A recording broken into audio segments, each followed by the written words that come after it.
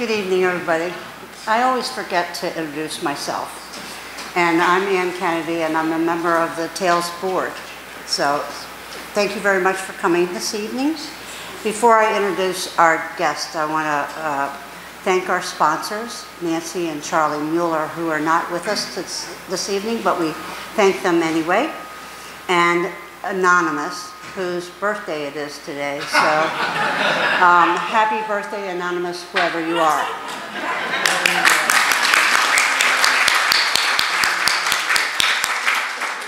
I also want to welcome Sarah and Bernie from Titcomb's Bookshop. They always are very, very faithful in coming to our programs, and they're going to help facilitate the sale of Casey's really great book. Also, I want to introduce and thank Representative Kip Diggs, who happens to be here with his girlfriend, Tracy. Kip, Representative Diggs.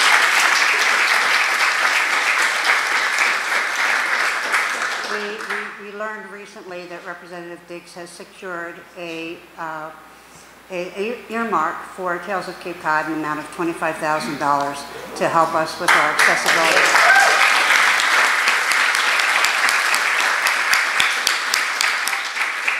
Okay, so has everybody had a glass of wine? You all primed? Okay. So I've had a couple myself. So we are very pleased to have with us once again our friend Casey Sherman. Casey Sherman is considered one of America's premier true crime writers. He is a New York Times, US Today, and Wall Street Journal best-selling author of 15 books, including James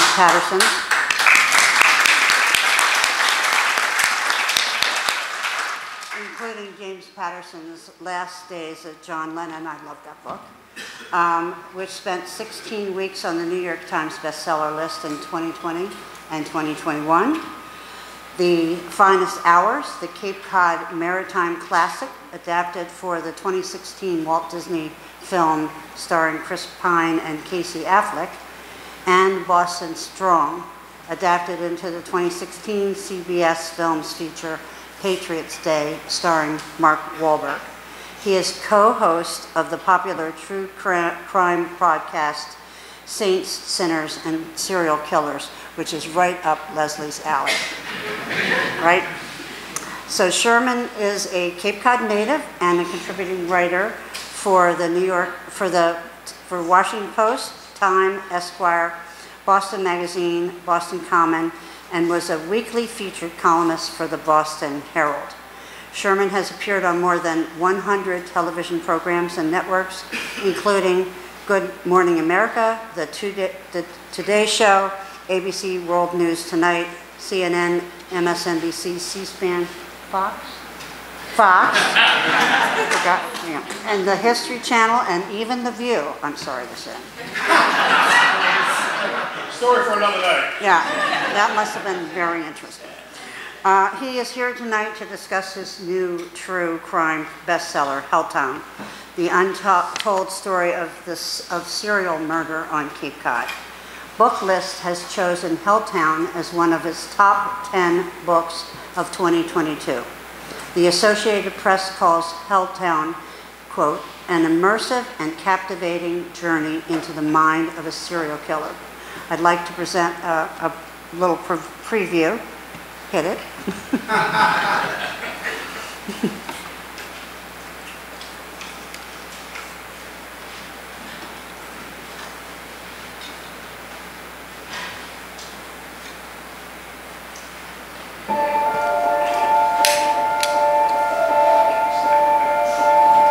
Can we turn the lights down? Lights.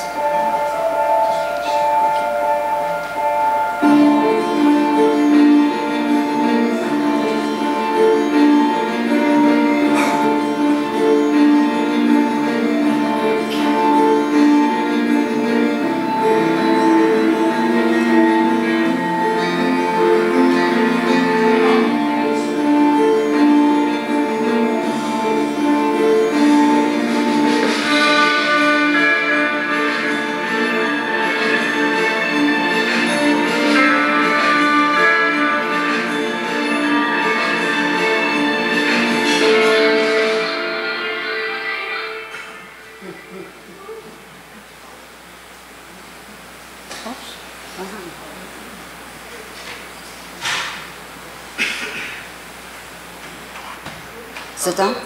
Oh. So, okay. Seamlessly, I move into the last part. Please welcome Casey Sherman.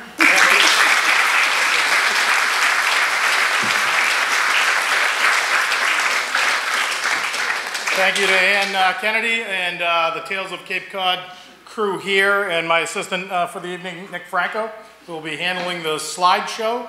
I was hoping for that Good, Bad, and the Ugly soundtrack that you guys heard just a few minutes ago coming in. Maybe we can bring the lights up just a little bit. Okay.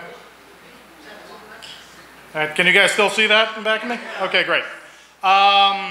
So my name is Casey Sherman, and I'm the author of Helltown. And to be quite honest, this is the book I was never going to write. I call myself the accidental author. I never believed that I'd be writing books one day, but that is until I was thrust into the spotlight because of one criminal case, one of the biggest cases in American crime, the case of the Boston Strangler. Now for me, this was a personal crusade because you see, my aunt, 19-year-old Mary Sullivan, a 1962 graduate of Barnstable High School, was the youngest and final victim of that notorious 1960s murder spree. I reinvestigated that case based on doubts that my family had. Those doubts led me to journalism school. Those doubts led me to kind of where I am today. The first book I ever wrote was a memoir called A Rose from Mary, The Hunt for the Real Boston Strangler. And it was a personal memoir of how an Irish Catholic family living on C Street in Hyannis can get justice on their own terms when nobody really wants to help them. And after the surprise success of that book, I thought, you know what, I can do this. There are other stories that are worth telling. Fortunately for me, there are a lot of great stories, inspirational and dark, here in New England that really haven't been written about or spoken about before. As was mentioned in my introduction, The Finest Hours. So how many people have seen the movie or read the book, The Finest Hours? Thank you. Thanks, Nick. Well, you know, Finest Hours, a little bit like this story, was a story lost to history. It's the greatest small boat rescue in American history. It happened right off the coast of Chatham back in 1952. And it was pretty popular around 1952 when it happened. It made headlines all around the country, all around the world, and then it was lost to history until 60 years later, I uncovered it along with my co-author, Michael Togus, and we decided to write this incredible Valentine to the way we live here on Cape Cod. And it became an international phenomenon. Now it's been read in 86 countries around the world, screened the film in 150 countries around the world, and I love it because it's a story that travels. And again, it tells the entire globe a little bit of, you know, our history here on Cape Cod and how we live and how we, you know, are connected to the sea. So I was as far away from a serial murder case at that time in my career as possible. And what led me to Helltown is during the height of the pandemic, I just wanted to get the heck out of the house. So I picked up my brother Todd, we got in the car in Hyannis, and we drove the length of the Cape, taking a little side trek through every little village, ultimately ending up in Provincetown. Now this was the height of the tourist season in P-Town, and all of the stores were shuttered, and it was a ghost town. So we began to talk about the ghosts, real and imagined, in Provincetown, and ultimately we landed on the Tony Costa serial murder case because we were passing a few landmarks that were very important to the investigation of that case. And it piqued my interest enough so that I went back to my office that night and I did a cursory dive into the case because I'd heard about the case growing up in Hyannis, but at that time it was really folklore. And the only time Tony Costa's name would be brought up to me as a kid was on Halloween night. And I was trick-or-treating with my friends. And everybody said, you better watch out, Tony Chop Chop is in the woods and he's gonna get you. So it became kind of a running joke. And I thought, you know, is this worth my time? Is this worth your time to read? And as I began to, you know, pull that little thread and start to really take a look at this case, I was shocked at how vicious this case was. Now, as an investigative journalist, I've covered 50 homicides in my career, including Jack the Ripper, which I reinvestigated in London with the Metropolitan Police. I've never seen anything this bad. Helltown is worse. So how do I get into a story like that? Was I just going to kind of write a procedural about the killer and the victims and what happened? I was looking to elevate the genre of true crime. So I discovered that two writers living on Cape Cod at the same time became darkly obsessed with this murder case. Norman Mailer, who was living in Provincetown, and your old buddy Kurt, who was living right down the street here. So, next one. And when I wrote this story, if you guys read the book, it's a macro story. The landscape in which I paint is 1968 and 1969, when these murders were beginning to unfold. Now, that era kind of reminds me of where we are today in 2022. There are a lot of similarities there. Because in 1969, you know, the summer of love is a distant memory. You know, hope is kind of diminished. They're still reeling, you guys are still reeling, from the assassinations of Robert F. Kennedy, Martin Luther King. You've got a bloody protest at the DNC National Convention in Chicago, and you've got Nixon's inauguration. And as you turn the calendar to 1970, you've got Chappaquiddick. You've got the moon landing. Ultimately, you have the Manson murders. And tied into all that are the characters here in Helltown. Next slide, thank you. So let's talk a little bit about your neighbor, Kurt Vonnegut. How many folks here knew Kurt? Well, he lived here, okay, great. And I talked to a lot of people, including my uncle, who knew the family very well at the time. And the Kurt you're going to meet in Helltown is not the Kurt Vonnegut we all think about today. You know, the literary icon of the second half of the 20th century. Kurt Vonnegut in 1968 and 1969 is a commercial failure. He's been writing here on Cape Cod for 20 years, and none of his books are in print really anymore. All those classics that we remember reading in school, Cat's Cradle, etc., those are out of print, and he's struggling to support his family, not only his kids, but his sister's children as well. His sister had passed on, and Kurt inherited her kids and raised them right down the street here on Route 6A. He was also a struggling car salesman. He had a Saab dealership at what is now called the IT Works, or store down the road. It's that stone facade building. That's where Kurt was trying very unsuccessfully for a long time to sell Saabs. But he had a story in his head, and it was a story about his time as a prisoner of war in World War II. And that's a story that really haunted Kurt Vonnegut. He couldn't get it out. He was working on it for years. Ultimately, it becomes Slaughterhouse 5. And now that fictional novel is really the diary of Kurt's younger life, being a survivor of the worst firebombing in Europe during World War II in the German city of Dresden. And Kurt's job, like many other POWs, was to go out after the dust had settled and to retrieve as many bodies as they could. 25,000 people were killed in those Allied air raids. And Kurt's got visions in his head about this beautiful zoo that was now completely, you know, abandoned, and all the animals were on the streets, including lions, and they were feasting on the carcasses of victims. How do you wrap your head around that as a young GI? How do you come back here? You know, first to New York and ultimately here to New England and Cape Cod, and still maintain, you know, your role as a dad and as a provider for your kids. It's very difficult. And he'd been running away from that evil or that destruction or that violence for most of his life. And now he's about to confront evil in his own backyard here in idyllic Cape Cod. Next slide, Nick. Then we've got Norman Mailer, who is the complete opposite of Kurt Vonnegut in 1968-69. Norman Mailer is a household name. Norman Mailer is the heir apparent to Ernest Hemingway, both in his work and his larger-than-life lifestyle. He had just run unsuccessfully for mayor of New York, and he was coming back to kind of lick his wounds, next slide, Nick, in Provincetown.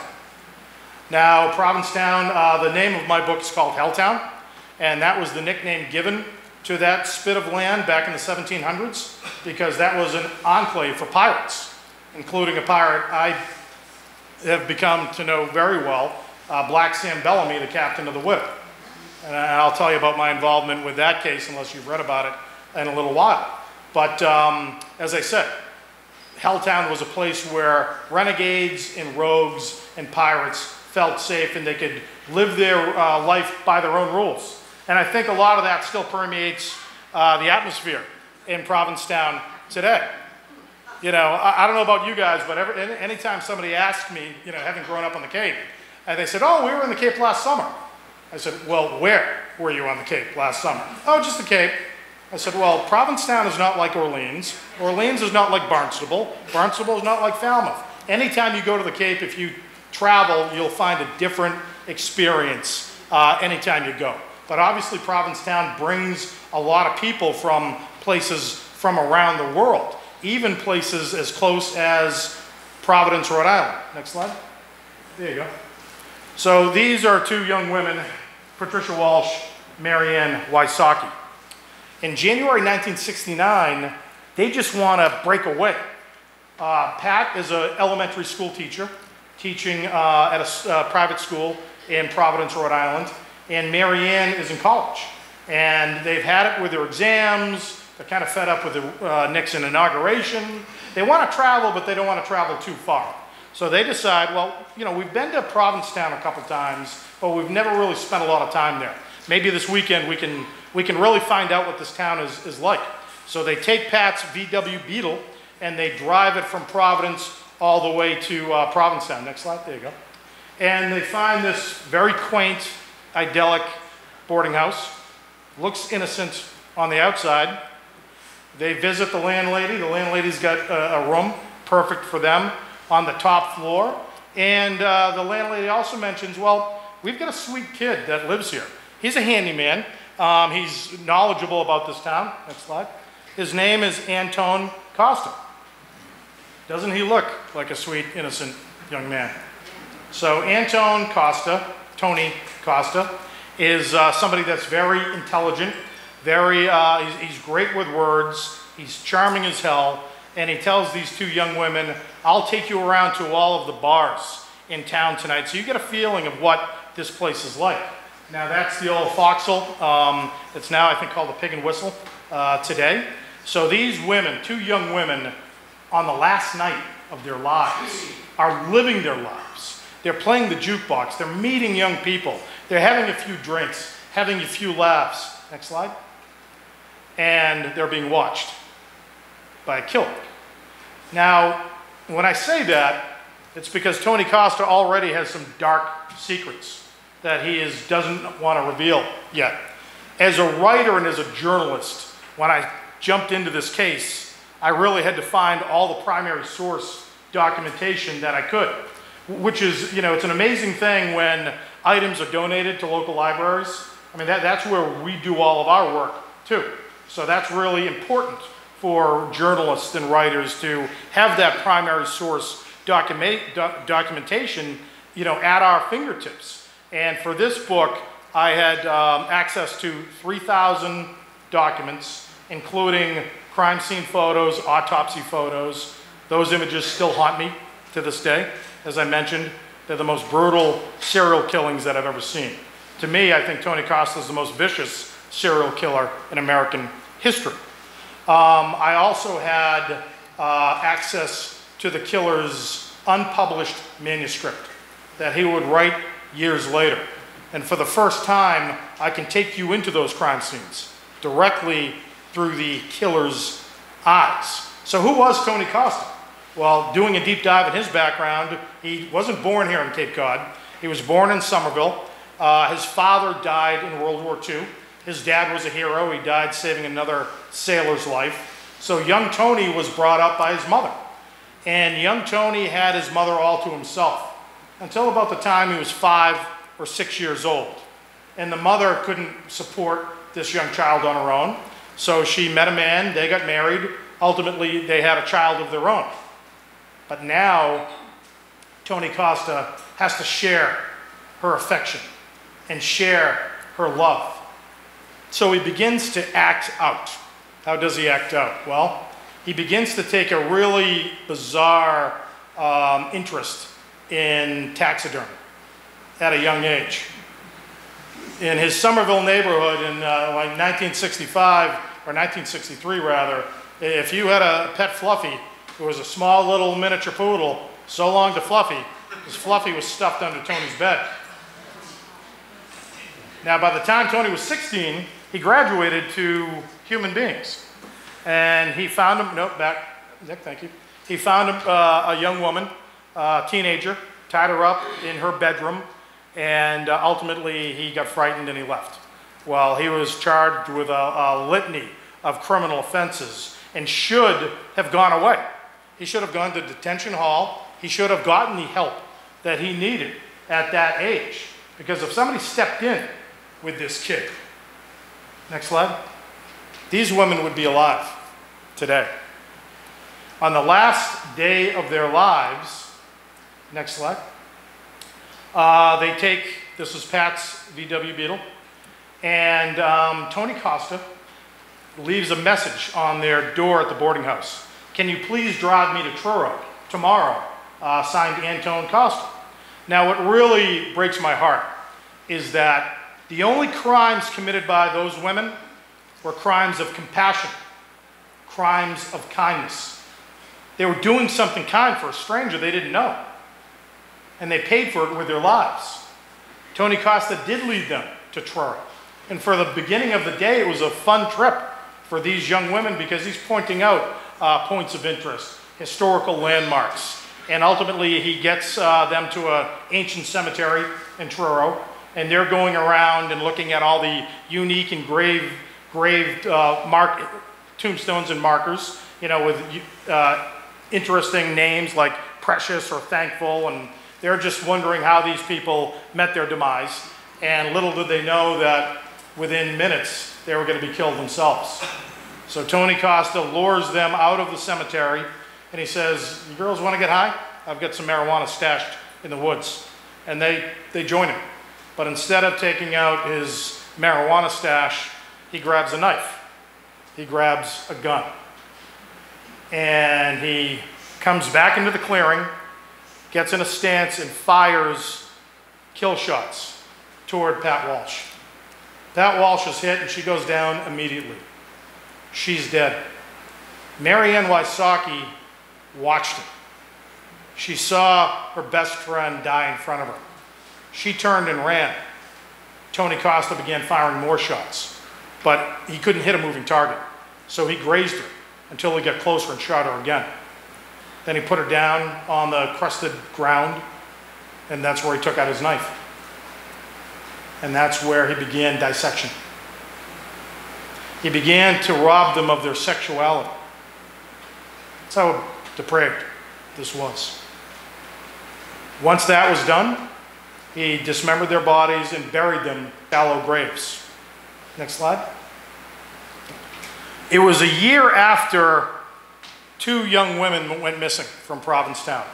Sydney Monson, who was a graduate of Nauset High School, and Susan Perry, a graduate of Provincetown High School. Unlike Wysocki and Walsh, they knew Tony Costa. They were very friendly with him.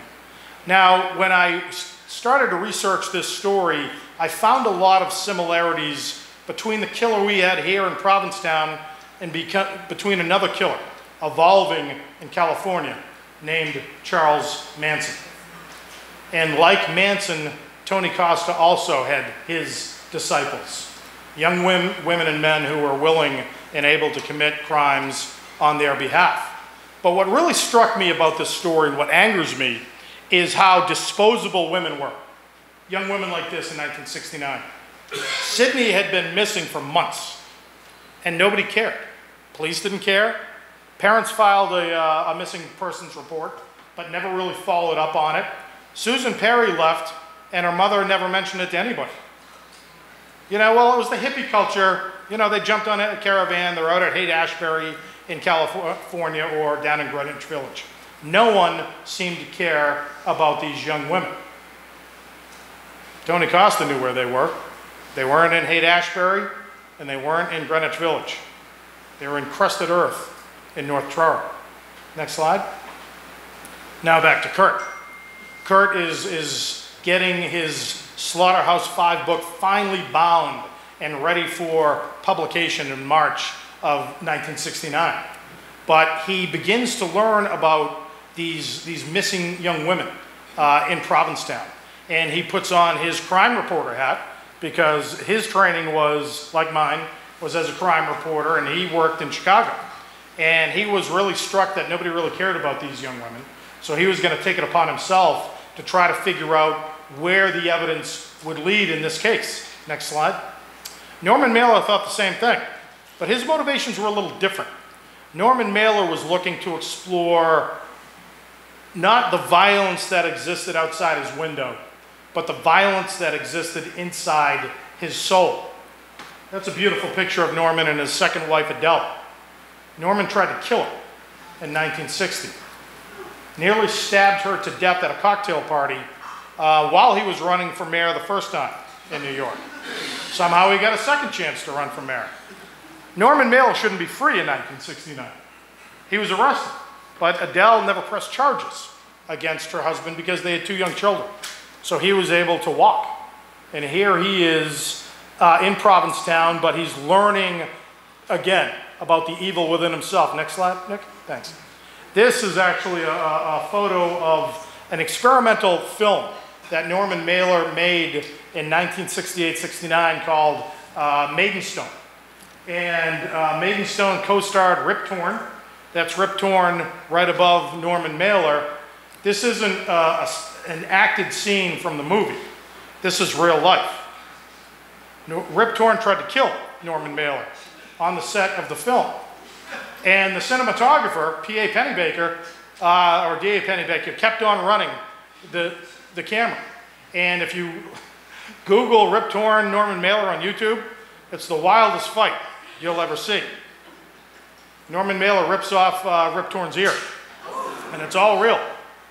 But again, Mailer is looking for that external violence that he can relate to. And that's where he stumbles upon, next slide, Tony Costa.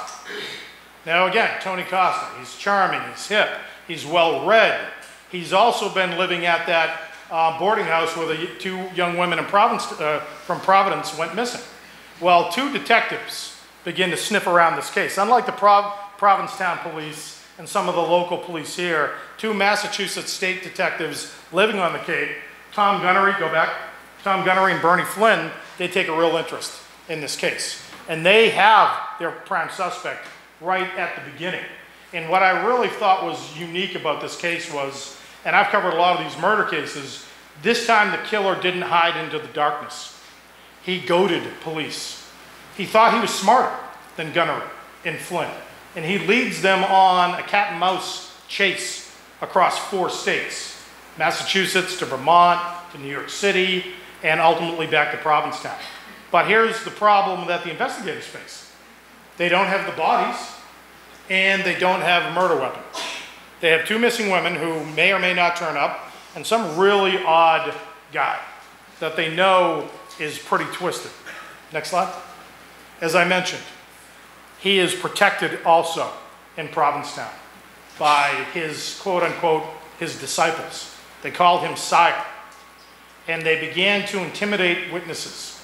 And they began to withhold evidence from the investigators. They made it nearly impossible for the investigators to do their work. Next slide.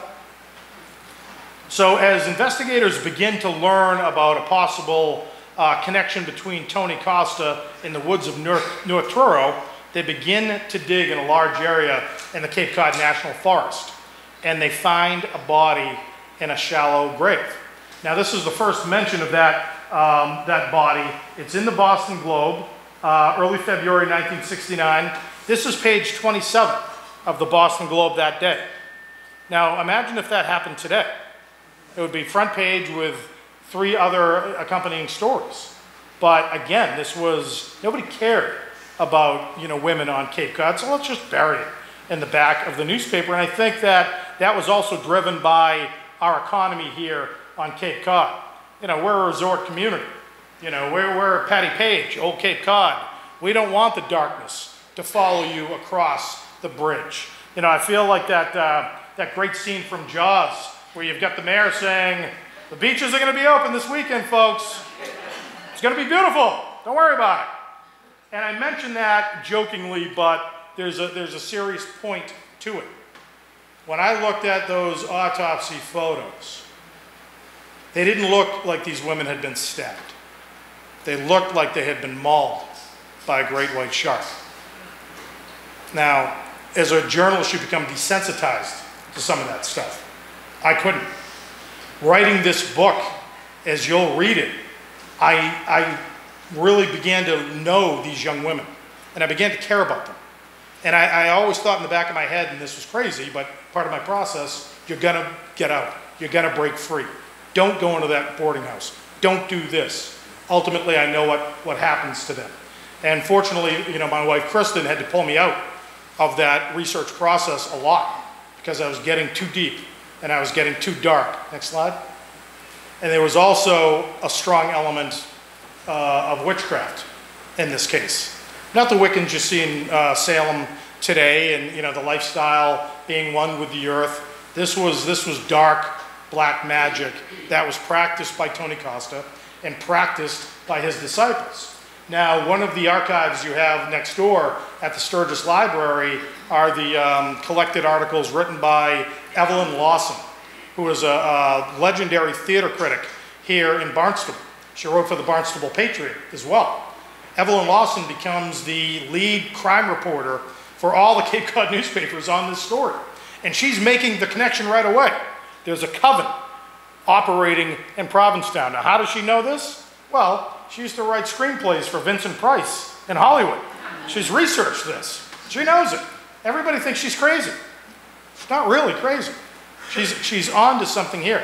Next slide. Because again, you've got this transient lifestyle. A lot of people coming together and willing, they're all looking for a father figure, right? Everybody wanted to get away from their parents in 1968, 1969. My parents did. And like Charles Manson on the West Coast, they found that in Tony Costa. Next slide. But again, Tony Costa thought he was smarter than the investigators. He wasn't smarter than Bernie Flynn.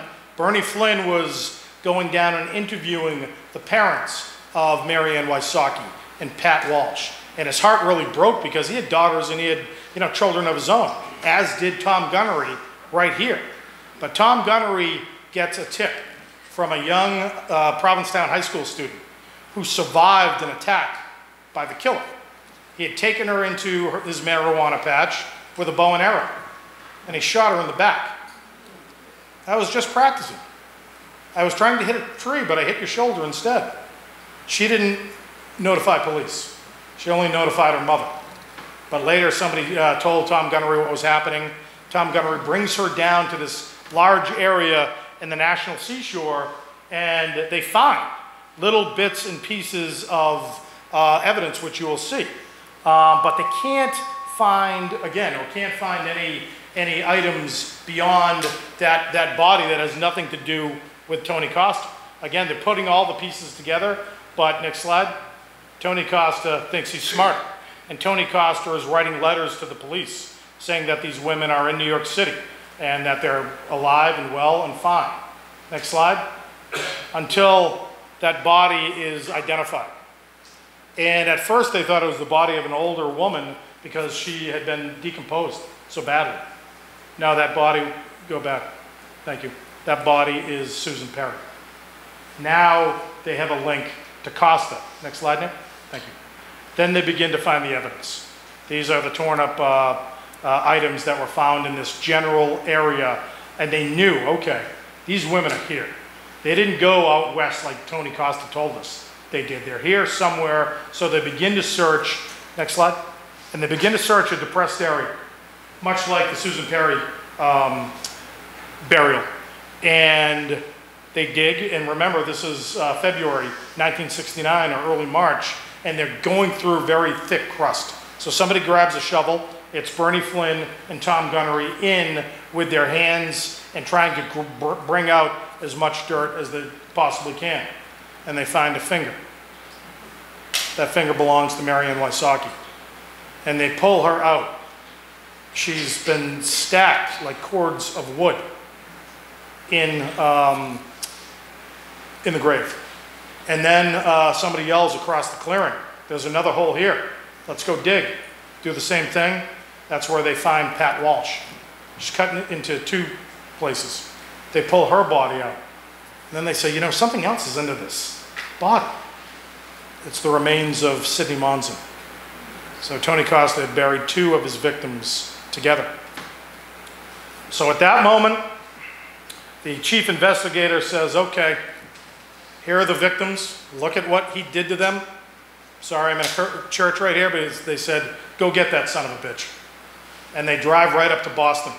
And Tony Costa was hiding at his brother's apartment on Beacon Street. His brother tried to deflect attention, told the police he hadn't seen Tony in days. They didn't believe him. Next slide. They did find him. He went peacefully. They paraded him in front of the cameras. That's Bernie Flynn right there. Now, I spent 2 years with Tom Gunnery getting his story. And he'd been after me for years to write it. But I didn't get a chance to meet Bernie. Instead, Bernie had passed on, so I met his wife, Jacqueline. And Jacqueline remembers the day that Costa was arrested. She had watched the news coverage, she had seen her husband, and when Bernie came back to their house in Falmouth that night, she meets him at the threshold of the house, and she reaches her arms out to him, and he pushes her away, almost like an offensive lineman would do. And he says, don't hug me. I smell like death. That's the trauma that these investigators carried with them for the rest of their lives. Next slide.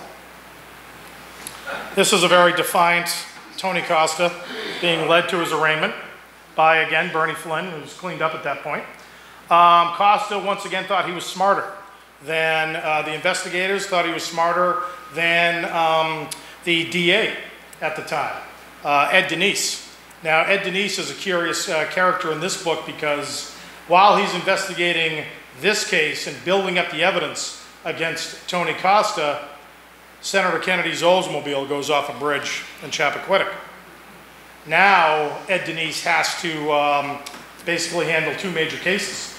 And this was, the Costa case was a bonus for Ed Denise because he thought, here's an opportunity for me to elevate my status nationally. He'd watched what Ed Brooke did with the Boston Strangler case. Ed Brooke was the Massachusetts Attorney General at the time, took over the Strangler case, elevated himself to a U.S. Senate seat. Ed Denise thought he could do the same thing. But now he's got to figure out, well, do I prosecute Ted Kennedy on Cape Cod or in Martha's Vineyard? Now, writing this book, I had to pour over 2,000 grand jury documents in the Chappaquiddick case. And I do dedicate a chapter of my narrative to that particular case because Mary Jo reminds me of Pat and Marianne. There are three women that should be alive today. Mary Jo Kopechne didn't drown in that Oldsmobile. She was asphyxiated. She lived for hours with an air pocket. That's all testimony. That's all right there from the divers. While Ted Kennedy made his way to Edgartown, slept in a comfortable bed, didn't report the crash until the next day. That's when she died. Again, the idea that women were disposable. Nobody cared about them. Exploited. You know, again, I think about my aunt, 19-year-old Mary Sullivan. Somebody had to watch out for her. Somebody should have. Somebody should have watched out for these young women as well. So now you've got the suspect, you've got the bodies, but they still don't have the murder weapons until Tom Gunnery finds them. These are the actual murder weapons. That is the knife, which Costa called his pig stabber, because he was very interested in murdering police as well. And that is the gun wrapped in plastic. Next slide. This is a photograph from the jury view at the death pits in North Truro. Now, just down the street here at the Superior Courthouse, one of the most insane, violent murder trials in American history unfolded in 1970. Now, imagine being a juror in 1969, 1970 on the Cape. Well, you may hear a land dispute, you know, somebody breaking in to somebody's store. We're talking about dismemberment. We're talking about beheadings. We're talking about witchcraft. Many of the gallery had to run out screaming because it was too much for them to bear. Next slide. Here's again Kennedy's Oldsmobile. That particular case, Chappaquiddick, ruins Ed Denise's career because he does follow through with a grand jury, but DA has to run for office, and his voting bloc are Irish Catholic or Portuguese Catholic, and Ted Kennedy is the heir to Camelot. They're not going to follow Denise. Denise decides he's going to put all his chips on the table with the Tony Costa case. And during their investigation, next slide, they find, well, there are more bodies out there. Do you think it was just Marianne, Pat, Susan, and Sydney? No, this is Christine Gallant. Christine Gallant was Tony Costa's girlfriend who drowned in a bathtub in New York City. Just so happens he was with her the night before. Just so happens the medical examiner failed to see bruises and marks on her body that were similar to marks on Tony Costa's other victims. Next slide. Tony Costa ultimately does not become smarter than the prosecutors or the investigators. There is a silver lining to the story. He gets convicted, but he's still this narcissist who thinks that he's one day going to break free. And he wants to be the biggest celebrity in the United States. Next slide. Until this happens. Charles Manson, just a few months later, begins killing famous people in California. And Costa is outraged. Why? Because he knew Charlie Manson. They knew each other in 1967 while both were living in San Francisco. One woman who lived with Tony Costa at the time, I spoke to her recently and said, we were at several parties on Cole Street where Charles Manson lived, and they were in the same room talking. Now, who the heck knows what they were saying, but it was really interesting that two evolving psychopaths were, breathing the same air. Next slide. Kurt, back to Kurt and Norman. Kurt writes an expose for Life magazine, which is still available online today, and he does equate the Costa murders to Jack the Ripper.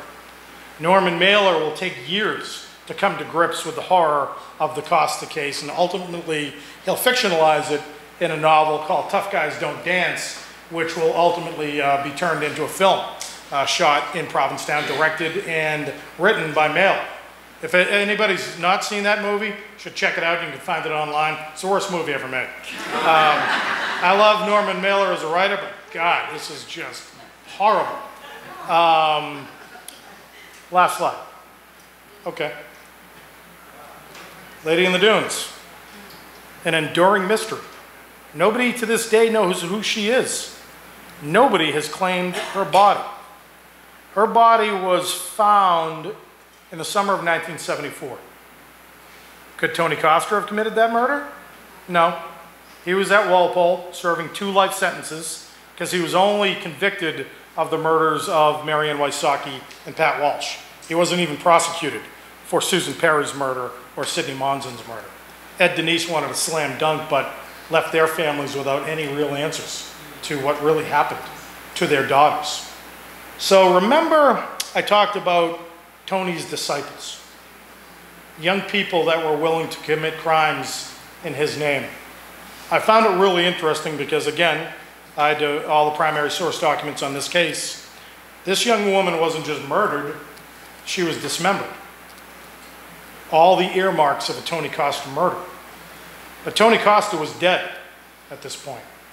Tony Costa had hanged himself in his jail cell.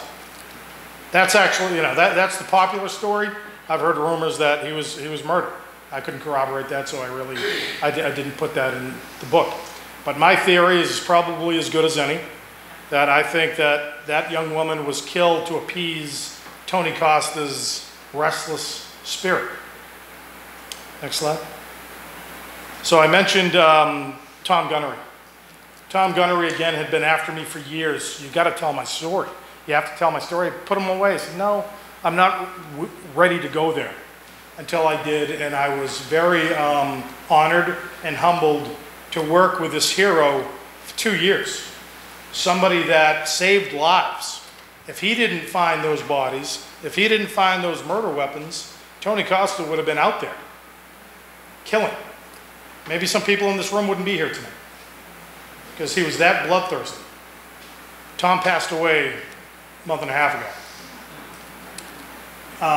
But he told me, Casey, thank you for the opportunity to work with you on this, because I felt like I was back on the case once more.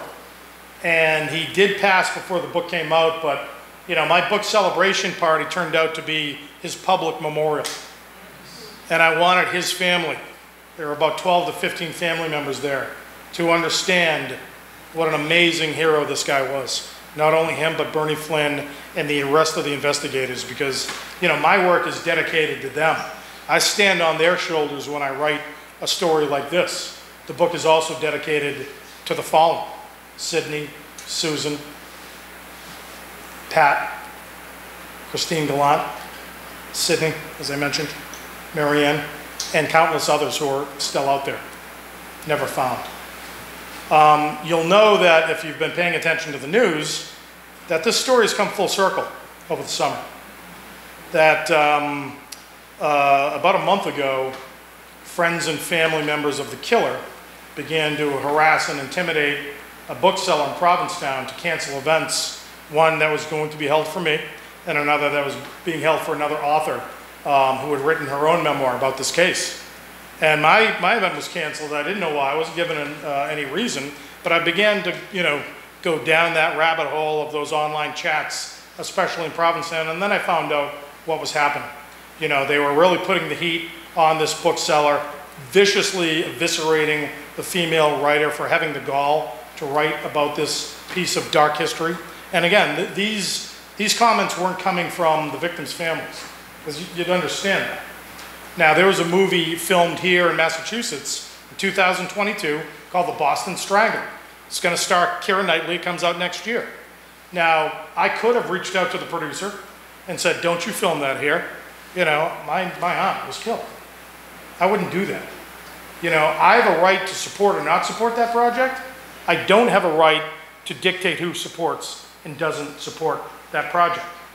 But again, the animosity and the vitriol, they're coming from those who continue to protect the serial killer's dark legacy 53 years after the murders. So I got an email a couple days ago from the bookseller in Provincetown, and he says, everybody keeps coming into my bookshop looking for your book, and I hadn't had them. So I just purchased 2 boxes. Can you drive up to P-Town and sign them? And I did. And I shook his hand. I said, thank you for your courage and your support on this. Oh, thank you. Yeah.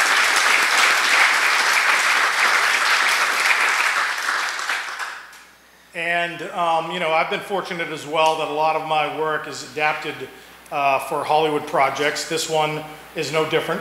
So before I wrote the book, I had already sold the television rights to Robert Downey Jr. He's my production partner on the limited series that we're going to be shooting here on Cape Cod next year. Oscar Isaac is going to be playing Kurt Vonnegut.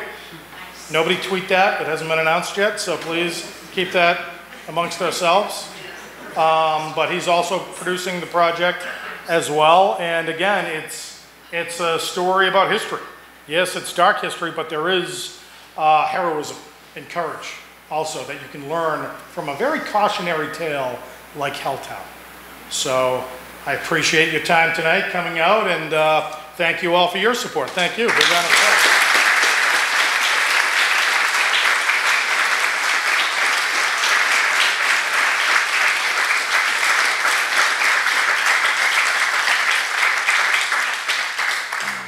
Thanks to Ann Kennedy and all the folks here at Tales of Cape Cod. Thanks to Nick Franco, who's been doing a yeoman's job with the slideshow tonight. Thanks, Nick. Before I sign books, I can answer a handful of questions if anybody has them.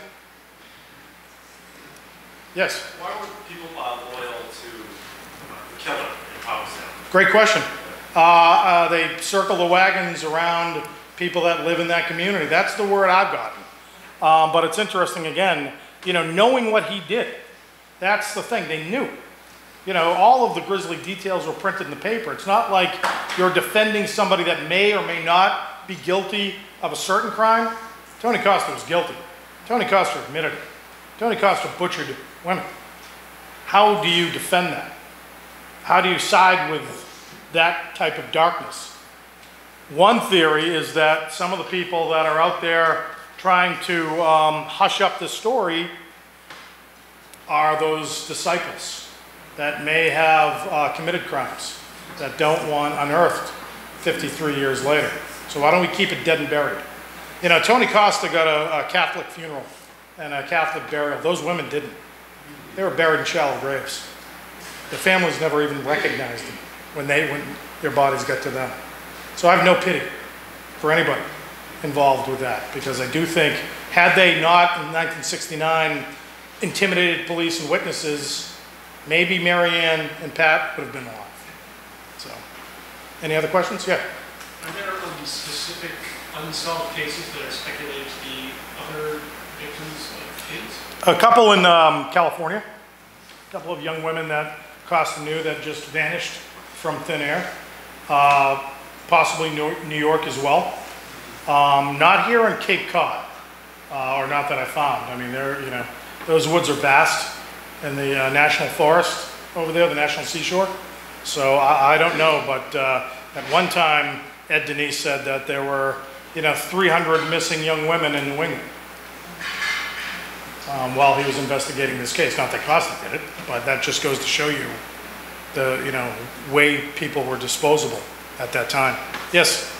So the way you describe the way the bodies were mutilated, it sounds similar to the case in the Mouse State Forest in the early 70s. Mm-hmm. They did eventually, not that long ago, caught the person. Yeah. Is he a disciple, or is there any connection to this? There's no connection that I know of. He wasn't a disciple then. He may have been fascinated by the crimes. It was never my intention to glorify Tony Costa. Right. I don't want to do that. But you know, you have this weird subculture of people that, you know, look up to and admire these dark human beings. As I said, cast light on the heroes, the investigators. You know, the parents of Marianne and Pat who filed missing person reports said, my daughter would be at school today. Don't tell me that she's on a caravan somewhere. You know, find her. So my heart breaks for them every day. Yes? Was Costa considered kind of a charismatic, charming personality, or more of a creepy type guy? Charismatic, very charismatic. You know, women couldn't place his dialect. He didn't speak like we speak here on Cape Cod. He had a mid-Atlantic accent that I think he learned watching the movies. You know, people compared him to, you know, Tony Curtis or Cary Grant. And I'm like, well, I can compare him to somebody. Taxidermy. He's got mother issues. He hates his mother. Doesn't that sound like Anthony Perkins from Psycho? So, and there's also, when analysts began to really spend time with him, they found out that he did have a split personality. They called it ego splitting then. They still do today. And he was able to blame his murders on an alter ego, on somebody that was living deep within him. Yeah? The place where Tony stayed in Provincetown, is that still there? Oh, it's still there. It's a dentist's office now. But he also lived, you know, for months at a time at the Crown and Anchor. He was a handyman there. So Costa's fingerprints are all over Commercial Street, as are his disciples. And as you'll read in the book, you know, that's where our authors really get freaked out. you know, because some of these young people followed Mailer and Vonnegut around and got under their skin to a degree. Yep. There were rumors years ago that while all this was going on, that they found a body, a woman's body buried, and she had no hands and feet, and they were insinuating that maybe it was Whitey Bulger. Yeah. BS. I wrote a book about Whitey Bulger called Hunting Whitey. I know that case better than anybody. Whitey Bulger didn't have the stomach for that. You know, what he used to do was let other people kill his victims, and he'd come out and pull out their teeth afterwards. Whitey Bulger spent a lot of time in P-Town, but that wasn't, you know, his style at all. And when I wrote Hunting Whitey, which is the story about how he spent all that time on the run, and how the FBI first aided and abetted, and then decided we're going to actually catch this bastard. I had access to all of the FBI case files, 70 letters that Bulger wrote in his own hand, including describing how he was arrested. I also interviewed Whitey Bulger's killer behind bars.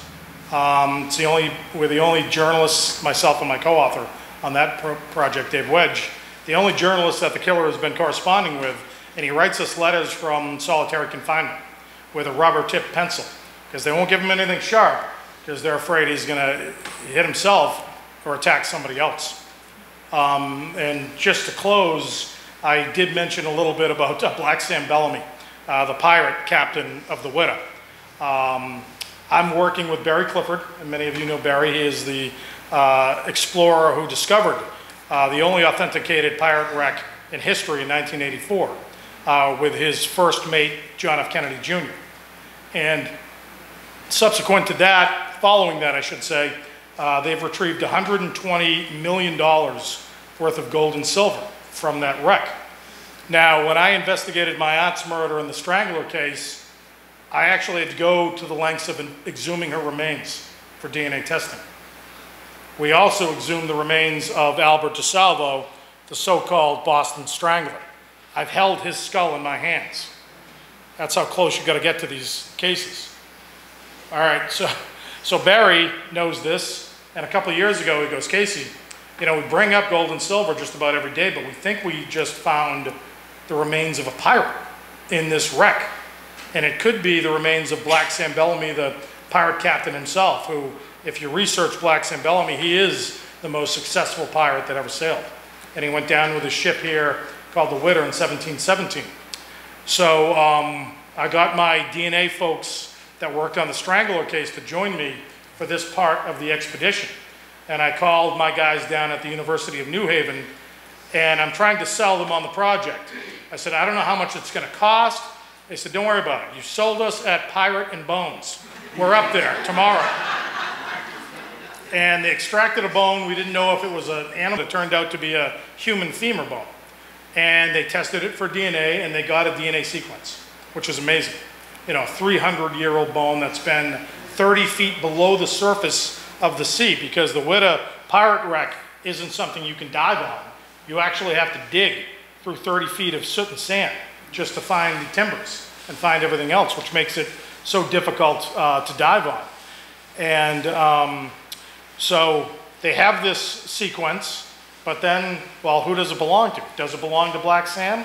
How do we find out? So I traveled to England, and I tracked down Sam Bellamy's bloodline descendant in his little hometown of Hiddesley, Devonshire. And I got his DNA in the very chapel where Black Sam Bellamy was christened in 1683, where his mother is buried in an unmarked grave in the back. And we brought it back to the United States. We tested it. It wasn't a match. So who was this pirate? Turns out that this pirate was North African. That was determined through DNA, which was interesting because, you know, the pirate lore that we read and that we see in the Johnny Depp movies isn't true. Real pirates were runaway slaves, Mosquito Indians. There was an experiment in democracy happening on pirate ships 200 years before they were happening here on dry land. The villains in history were the governments selling human lives. The pirates were only living for themselves. So we have the pirate's DNA. We keep sending that into the global DNA sequence database because 23andMe, everybody is now doing it. We don't know. We might find that pirate's, long lost relatives, which would be pretty cool. But about 2 months ago, Barry called me again. We found 5 other pirates now. So now we're going through the DNA testing. And I may be back here with Barry a couple months from now saying that we found Black Sam. So thank you guys for joining us.